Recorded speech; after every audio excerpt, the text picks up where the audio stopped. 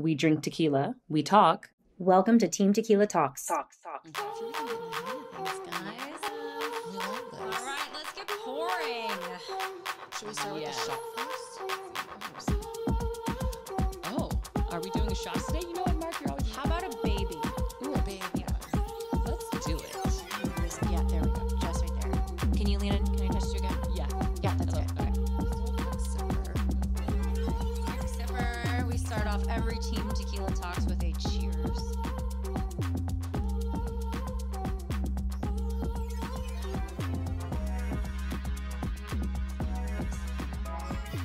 We are talking about Mark Strong here.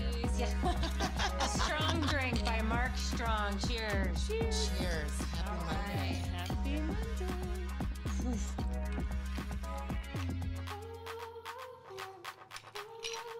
Ooh, I like the pineapple on the side. Delicious, right? So good. And that is a perfectly ripe pineapple.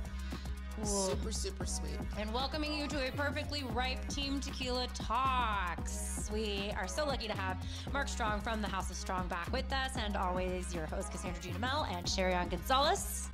We're really excited to have Mark back because he's going to get into some of the fun tequila concoctions with us. I am so excited, you guys, because we have gone to Mark's house for a little sushi and chill. It's a Pilata sushi tequila chill.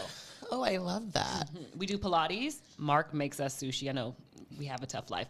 And then he also makes us margaritas.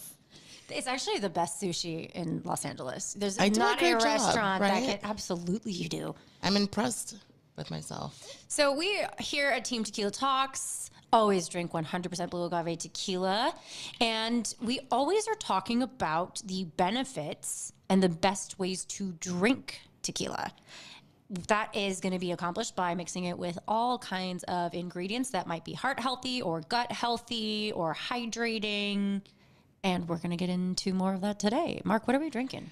So today we are going to drink, it's my cocktail, I call it Heal Me Daddy. Excuse me. Hail as in like rain hail? Heal. Oh, heal. H-E-A-L. H-E-A-L. Heal me daddy. Yes. Well, why don't we first, before you get, why? Why? So basically it's a healing cocktail for me. And with turmeric, there's turmeric in there, there's pineapple, there's mango, there's coconut water, and there's also black pepper with tequila, dash of lime. And yeah, pretty much let's start with turmeric. So turmeric is one of the most powerful anti-inflammatory agents. And what else? It has everything in it. And it's antiviral, anti-everything, anti-cancer, also great for your skin. So it's also great for glowing the skin up too. And yeah, and it's also a great muscle recovery and also great for your joints. So I love this cocktail because we can also have this right after a workout because it's really good for the joints and the muscles.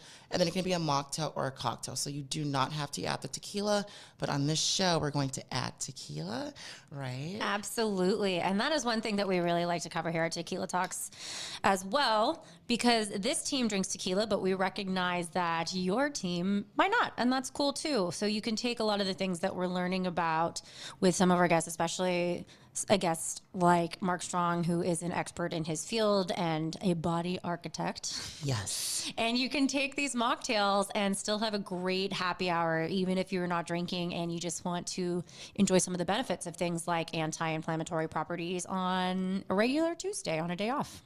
Yes. And it's also, I also recommend taking turmeric shots daily, right? I do. I had mine this morning. Yes, it definitely healed my skin. I definitely see the difference since I started taking turmeric daily. So I love turmeric. So you said you added black pepper. Explain to the peoples why you added black pepper. So with black pepper, that's how it helps our bodies absorb the curcumin, which is in turmeric, which gives turmeric the yellow color. And that's why you add black pepper. It's very yellow. Have you ever tried working with it? During Halloween, I make healthier Rice Krispie pumpkins with my daughter. So I take brown rice Krispies as opposed to, the ultra processed bleached kind. And I get the healthier Dandy's marshmallows, and I use vanilla ghee. Ooh, and you delicious. it is. And so I add in the turmeric. So it obviously has the health benefits, but it also gives it a nice yellowy orange color. Right. The stains are next level, so be careful. Right. And if you have a French manicure, ladies, like I did one time, and I was and it stains, so just wear gloves. Yeah, the countertops, the towels, but it's totally worth it. The benefits is just beyond, and everyone can use it. So yeah, turmeric, people. Well, it has some properties that are known for fighting cancer. Am I correct? Yes. We don't really know specifically what, but just sort of the inflammation and sort of helping the cells stabilize and just have some regular regeneration. Yes. And then also too, turmeric, you can also use it on your skin, topical. And you can also make a mask with it. You can use it in your bone broth. You can cook it in your rice. Like you can use turmeric for everything. I didn't know about topical, but that's wouldn't you come out looking kind of like an Oompa Loompa because of the coloring? No. So I do yogurt, which is great for probiotics, which is also great for the skin. So I do a turmeric yogurt facial, but I also wear gloves and I use a brush to like layer it on.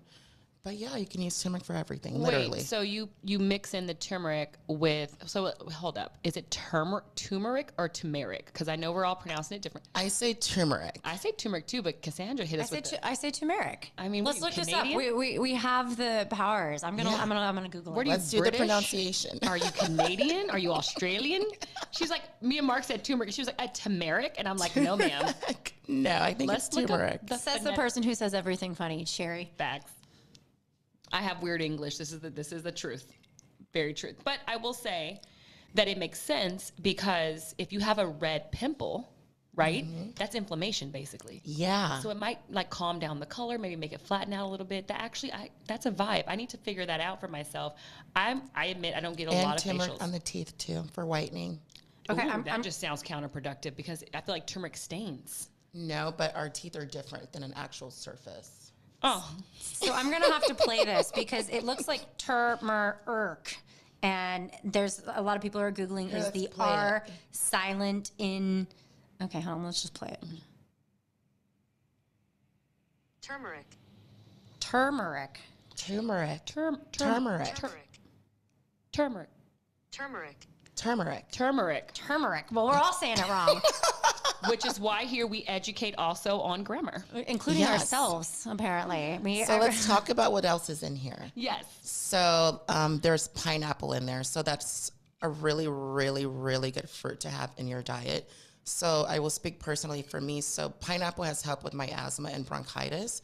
So it's really great for your lungs and your respiratory health because I truly do not like using an inhaler or sitting with a albuterol. I like to keep it natural as much as I can. And then it's also high in bromelain, which gives it the yellow color. And any yellow colored fruit like squash, what else is yellow? Orange fruits, high in bromelain. And so that also breaks down to vitamin A, which is retinol for your skin. So then that's why it's also great for your skin. people pay a lot of money for those retinol topicals. I mean, Right. it costs hundreds of dollars, but now you can just use turmeric. Your medicine is literally right in the cocktail. It's crazy.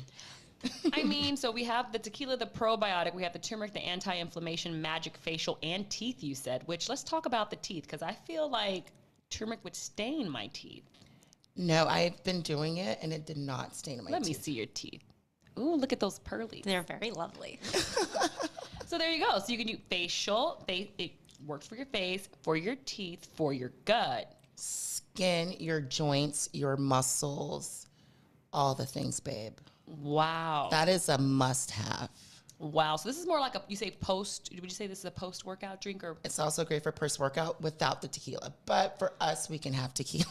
I mean, if I'm working out and I'm having this drink, I'm putting tequila in it. But each your own. Right. And then also, too, with the mocktail, what you can do, too, for the evening, especially for you guys, because you guys like working out in the afternoon, you can add, like, maybe passion flower or valerian to your cocktail so you're, like, relaxed as well and your nervous system is calmed down. Is that a nootropic? No, so that's an herb. Yeah. Is it an adaptogen? Does it have? Is it botanical that the herb helps have a relaxing effect? Yes, basically. So it calms the nervous and soothes the nervous system. Yeah. Valerian and what? And Passion flower, either or. But I will not recommend valerian in this cocktail because it's extremely strong, the scent and the taste. But passion flower blends really, really well with this cocktail. Okay, with the pineapple. With the pineapple, it works. And there's mango in here too, you said, right? Yes. And mango, do we count that as a yellow fruit or an orange fruit? So that one would be technically a green fruit. But when you cut it, I guess so, because You can also consume mangoes ripe, which is high in prebiotic, once it's underripe, right. And that's when it's green. And we just went over the differences recently with prebiotic versus probiotic. So tequila is from a blue agave plant, and it's naturally going to contain probiotics, so will help balance out your gut as you are drinking.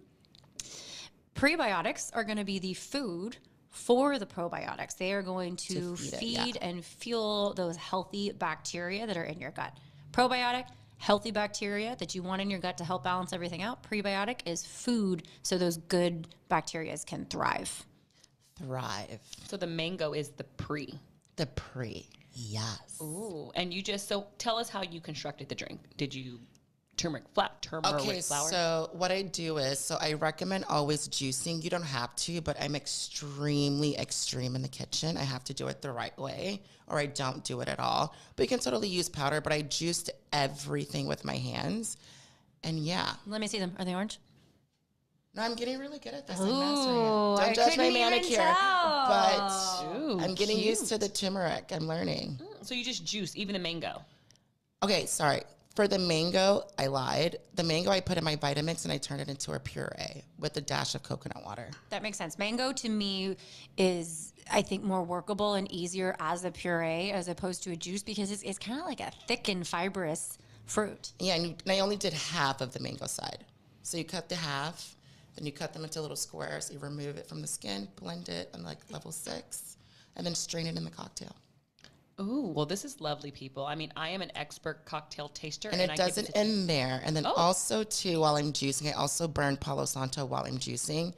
And the scent in my place is so divine that I don't want to leave.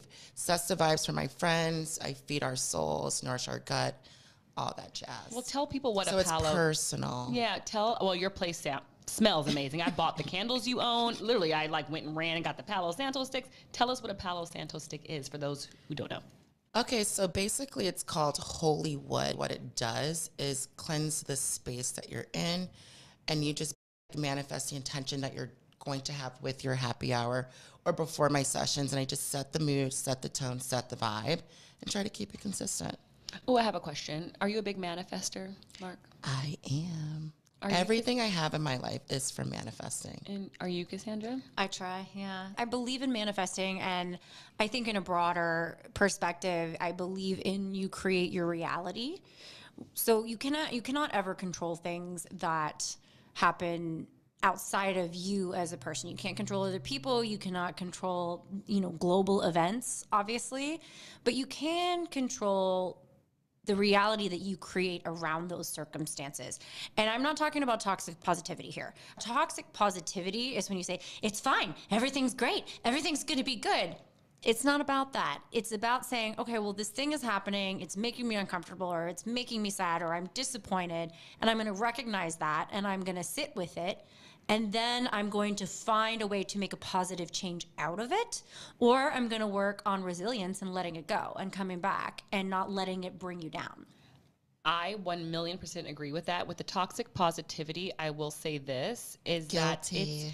that it's okay to not be okay. Sometimes we're taught as a society to just push through. It's hard, just get it done.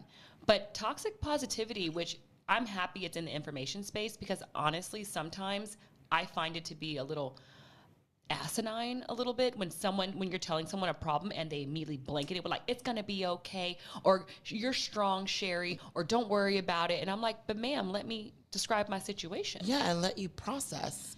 I think that there's an element of, delusion when you just say, I am only choosing to accept this positive outcome or this positive perspective. That's not real. that is being delusional, and there's a delusional positivity element here, and ultimately that's going to catch up to you. So you do create your circumstances, but part of creating your circumstances is saying, okay, well, this glass is half empty, and I'm either going to finish it and get a different drink, or I'm going to fill it back up. It's not about changing the circumstances and putting a spin on it. That's just not true. I mean, that's a weird form of almost gaslighting by repainting a situation and saying it's all fine when it might not be. I think so too, and I think that brings up like adversity. And I think toxic positivity and adversity have been married in a way sometimes where I feel like adversity happens to all of us. We all at some point have to strive and push through and do all those things. But sometimes a toxic positivity people are always like, when adversity strikes them, they can crumble. Yeah. Because they haven't built the strength, the emotional, mental, spiritual strength of like knowing when to either give up Or surrender. Yes. Yeah. And resilience, because bad things are going to happen, right? And that you can't stop bad things from happening to you. So all you got to really do is work on your ability to believe in yourself and work yourself Always back up. work on yourself, because I'm guilty of it. And I'm also a recovering perfectionist. So yes, those two methods do not work. So would you say you have experienced in your life like toxic positivity? Yes, on a level? exactly. Yeah. And that with like perfectionism. So imagine both. Ooh, It's not healthy. Well, there's toxic positivity, and then there's just toxicity. Yes. Which it seems like that's what's happening to the Kim and Kanye situation on an ongoing basis. Kanye just released a music video in which someone who is being depicted as Pete Davidson, I've got to be honest, I haven't seen the video, but he basically is burying Pete Davidson in the video. And this is after Kim has been declared officially a single woman. And I think that obviously that is just straight up toxicity. Is he going too far? I believe so. I just think it's too extreme. It's dangerous. There's children involved.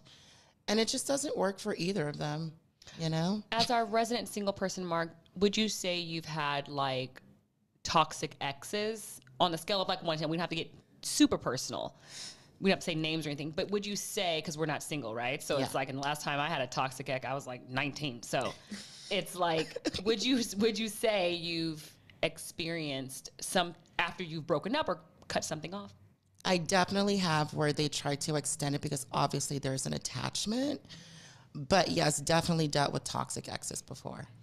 Have you ever had something, you can tell us or not, totally up to you, but have you ever had I'm something honest. I will tell you everything. totally Have nothing to crazy? risk. Kanye has an interesting and very unique platform at his disposal where he can have millions of people watch this music video, and you know he's going to argue, well, I'm an artist and I am basing art off of my life and in my interpretation of it, which fair, I guess. But when kids are involved and you're just talking about, you know, do you want to be reasonable to an ex, or do you want to burn the fucking world down? Okay. Honestly, before growing, I would want them to burn, like destroy you. But now I'm just like, I want peace. I want to move on because I truly don't like toxic energy in my life, and I just don't condone it. So I definitely now surrender. But back then, Mark Leisha will get shit together. Ooh, Mark Leisha. You know, I haven't met her, don't want to meet her. I'm actually fine with just you, Mark. I don't think I ever had a crazy ex. I mean, I had people that it obviously didn't work out with, but I feel like I always just wanted to move on to the next, right? And I don't think that I ever had anyone where I straight up was like, this is inappropriate. And I know those people exist. I've had friends in those situations. Sherry, what about you? I can't say that I've had I haven't had any toxic boyfriends, or I had one boyfriend. Or what about toxic relationships? Oh, absolutely. Because we can, yeah. Absolutely. Like college roommates, that variety. Absolutely. Business partners. Yes, I've had toxic relationships in that where it's like it started off extremely healthy. And they say, you know, the saying goes like, don't get into business with like close friends. And I ignored that. And she faced some adversity in her life, and that adversity reared its ugly head at me. And I got to Oh yeah, I had to cut that off. It was crazy. It was like a 7-year friendship that kind of went down the tube. So yeah, totally. Okay. I have a question. So for you, when were you able to end toxic relationships? Like at what age range in your life? Like what part of your journey? Ooh, I would say I was in my 20s when all this happened, like mid to late 20s when I felt like I was bombarded. And obviously my life had changed. I've been with my husband for like 6 years at that point. I dated him right out of college, so I was a baby. We were flying all over the country, and I think friendships just change just based on proximity sometimes. Yeah. Sometimes friends need you there, and when you're not there, there can be resentments. And obviously we're not, no one's speaking the truth. No one's saying, hey, Sherry, I need you to pick up the phone when I call. Everyone's just like, read my mind, at that level of friendship. We're like, you should know because this happened to me. So I feel like there was a lot of that youthful misunderstanding happened that no one had a voice to it.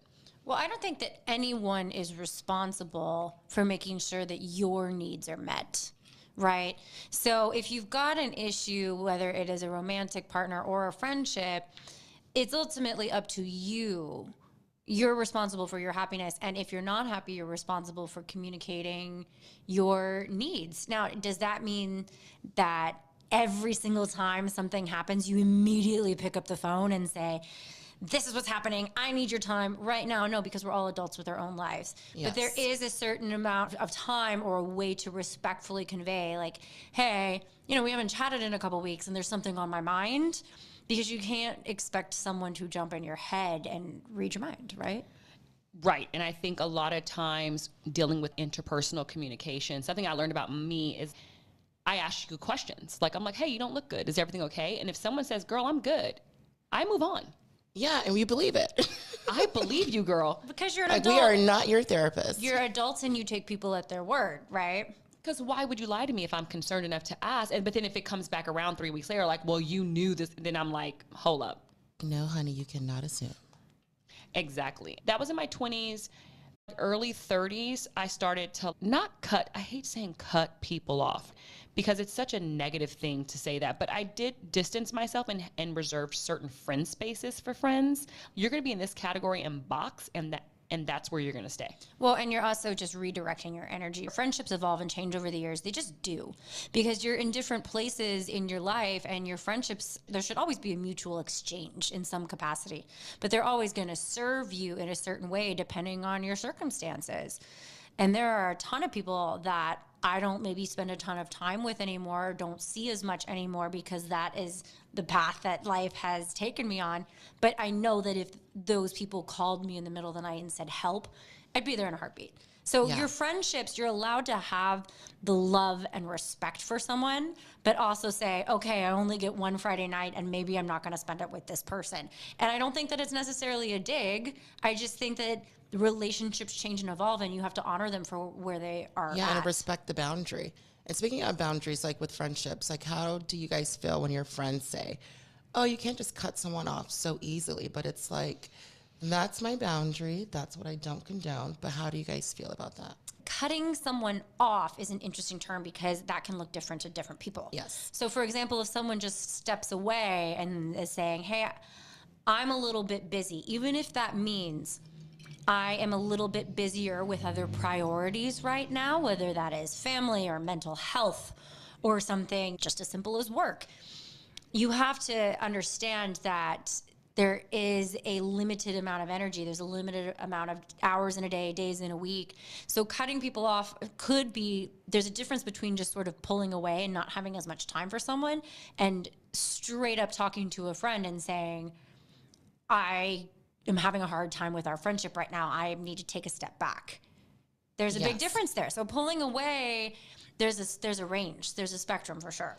And I think sometimes as an adult, you have to know when your friends need space from you. And that is a life skill on skill on skill, because there are times where I see a friend going through something, death of a father, a mother, children sick, a marriage that's ending. And if I'm around you and I'm annoying you, or I feel like my presence isn't helping, it's kind of mutually understood. And then that friend comes back around. So I do think sometimes it's about kind of reading the situation. Yes. Circumstantial. Yeah. I'm always going to respect the honesty and the forwardness of someone coming and saying, hey, with where I'm at in my life right now, I just need a little bit of space. Because at the end of the day, that might be a little bit like ripping a Band-Aid off and not feel the best, but at least you know exactly where you stand. I would take that any day over a friend saying, oh yeah, I've just been really busy. I don't know, it's weird. I haven't seen you, but like things are good. We should totally catch up. And then you don't hear from them again. Well, I think getting older and a little wiser, I hope, is that being not brutal. I don't believe in brutal honesty. I believe in hurting people's feelings. I believe in just being honest. After I had my daughter, and my daughter woke up every 2.5 hours, baby, for some breast milk. I don't want to see people. I can barely bathe myself and brush my teeth, and my husband was working. We were in another country. Some of my friends understood that. Some people, because I was very available before, had a harder time and being like, she's not available. Oh, she is dismissing me. And it's that. And they take it so personal. But that's a them problem. And I think just to kind of circle back to what I was saying earlier is that you can have friends that if you called in the middle of the night or there was an emergency and you said, I need you to watch my kid, or I need you to give me a ride or whatever, that they would just be there for you. And I think deep down, you know who those people are. Oh, yes. Friendships evolve and they'll keep changing. I remember my granny before she passed away said, you're lucky when you die, you have one best friend by your side.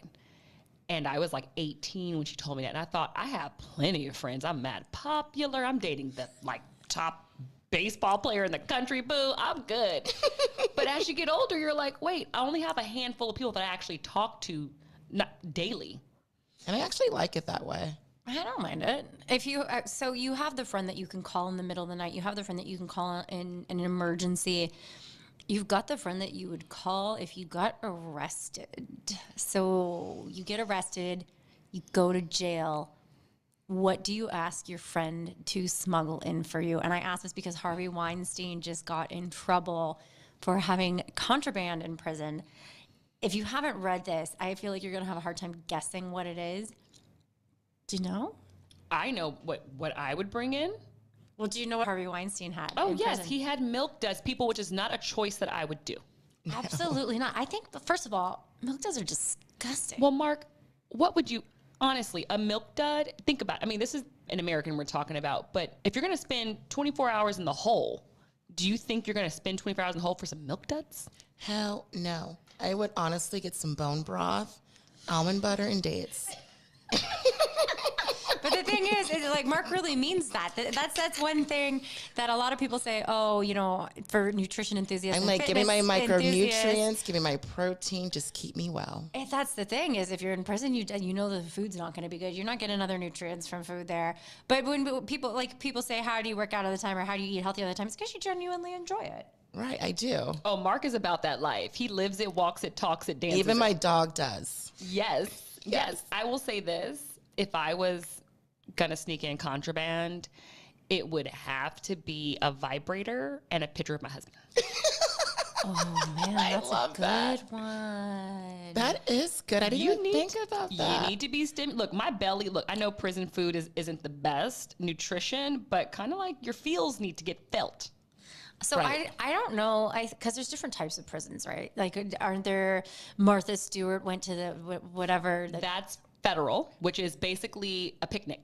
Right. Okay. So I guess it would depend on what kind of, I live in the gray area. I'm never an absolute or never person. I just said I'm never a never person. Wait, you're never a never person about going to prison? No, just in general in life. I don't have fast and hard rules for things. So I don't say always and never very often because I just live in the gray area of, well, what if, and you never know, and not to get too in the hypotheticals, but I believe that you can't have a rule for something until you've been in that situation. You think that you'd react a certain way, but you wouldn't. For example, I think that if I were going to go to prison, maybe this is the geek in me, I'd want a Kindle. But then I'm like, I'd want to be able to read to my heart's content, maybe learn a couple languages. I don't know. I'm glad you guys are very amused by that. But at the same time, I'm like, it's in my mind, see, before I could even get that answer out, I go, But what if they have a really good library? Then I'd be wasting my contraband choice. I was going to say they do have access to books in prisons. They don't have access to good nutrition, so I can understand the micronutrient, the peanut butter, the almond butter angle. But you can get porn magazines. And so I thought, we have needs that are real levels. And if I'm going to spend a couple of years in prison, God forbid, Sherionne is very within the law. But... But this is a hypothetical, people. I'm not trying to speak nothing into existence. No, this is not happening for us. Talking about getting frisky, and we have our resident single friend Mark Strong here. Kristen Cavallari. Can we Google that one too? Kristen Cavallari is in a very public divorce with former quarterback Jay Cutler. They've got some kids as well, and she was caught living it up in Vegas. She was at the Magic Mike show. She was licking whipped cream off the dancers and just really, really going for it. What do you think is, in the circumstances of a public divorce and having kids, do you think it is appropriate to hop on stage at a male stripper show and go for it? Are you within your rights? Do you need to let loose, or should you be a bit more considerate of your kids? I don't know. How do we feel about this? Honestly, the reason why I love lots of the women in my life and that I work with is because just because you're a mom, your life is not over. Like, have fun, do what you have to do. She's not doing drugs. She's not hurting anybody. Just living her best life. So I don't understand what the problem is. Well, and I think if it was Jay Cutler on the stage at a strip club, this wouldn't even be a story. It would be Jay Cutler went to Vegas with his buds and is doing what millionaires do. And it's like bachelorette behavior. Like, there's nothing wrong with that. I think moms get a bad rap because I think just in general, like, you know, the 1950s when women were like barefoot or 40s and they were barefoot in the kitchen before they worked. And I think that still puritanical kind of view of a woman and a mother especially still exists today, which is why this debate online is, should she? She's a mother, for God's sakes. Well, your mother had a sex life. That's how she got you. It happens. We obviously here at Team Tequila are talking about drinking tequila, and we love a happy hour, and we like to get our responsibilities done with the kids and then get to happy hour. There's nothing wrong with that. But you hear all the time about in the 50s, wives sneaking cooking sherry and drinking wine while the kiddos are at school and gone. This is not a new thing. I don't think that there's any right or wrong way to be as a mother. You do what works for you, because at age 18, those kids are leaving. And if you have just completely given up your identity for the last 18 years, that's why people have breakdowns and midlife crises, is because they say, I have invested everything into my children, and I, didn't drink, and I didn't have nights with my husband, or I didn't do this, and my life was all for the kids. And then the kids turn 18 and they leave, and then it's like, well, now what? Shit. Right? Well, it comes into like neglect. I was always told, keep yourself together, whatever that means for everyone, and keep your wits about you, because that's what made you spark. And I do believe for women especially, neglecting your mental health, your physical health, even I remember when my daughter was first born, getting my nails done was a thing. Every 3 weeks, I was like, I need to get out of here. And like just that hour and 30 minutes a piece was just enough for me to go back home and like deal with the baby. My husband was working, I was alone. But I feel like neglect, if you're married or have a partner, and abandoning yourself does nothing for anyone. Well, you have to, you got to fill up your own cup before you can nurture and fill up others. You got to love yourself. You got to make sure that you are happy. I guess my point as a whole is that moms behaving badly, even though I kind of disagree they should be allowed with that name, to. because their I lives think are not over. I agree, but I guess my point is this has always been happening. It was happening in the 40s, 50s, 60s as well. It's just that people weren't really talking about it, and now we're able to have an open space, and not without judgment. I'm sure that there are going to be people that say, nope, I disagree, and that's your right. You're allowed to an opinion. Not everybody has to think the same or act the same, and you are allowed to say agree to disagree. Well, I don't want to book a nanny, or a babysitter. I would rather spend the time with my husband. I don't want to have cocktails, or I don't want to work as a mom. My focus is this, and that is just fine. You do you. Yeah, I've met moms who don't drink while their kids are young. And I've been like, girl, I'm drinking. That's on you. And I will hang out with you and do all the Wait, things. can you drink while you're breastfeeding or no? Yes. You can. You've got to watch the amount of alcohol. They do sell strips that you can test your breast milk, and it is pretty low in terms of what is actually transferred to the breast milk. So if you are just sort of... Oh, so they're good. This is what my doctor told me. People don't judge me. While she's on the boob, have your glass of wine. And then by her next feeding, as you metabolize alcohol, and obviously I'm not pounding, bourbon and whiskey. I was drinking wine, red, white, or sparkling. And it was totally fine. And if I'm at a meal with my husband and she was in her, little like car seat thingy and she was sleeping, I'm going to have a glass of wine, people. Yes, as you should. I don't think there's anything wrong with that at all, personally. As long as you're responsible, life to me is all about balance. And, here we discuss balance. We drink balanced cocktails. Detox Retox. Detox Retox. Ooh, Mark, tell us about the Detox Retox. Detox Retox is because I am a health coach and body architect, AKA Pilates. Usually people tell me, oh my God, you drink and you're a trainer or you're a health coach. And I'm like, yes, of course I drink, but what's in my cocktail is basically the detox would be the turmeric, the pineapple, or activator charcoal. That's in the drink. So you're taking care of yourself at the same time while socializing and having fun.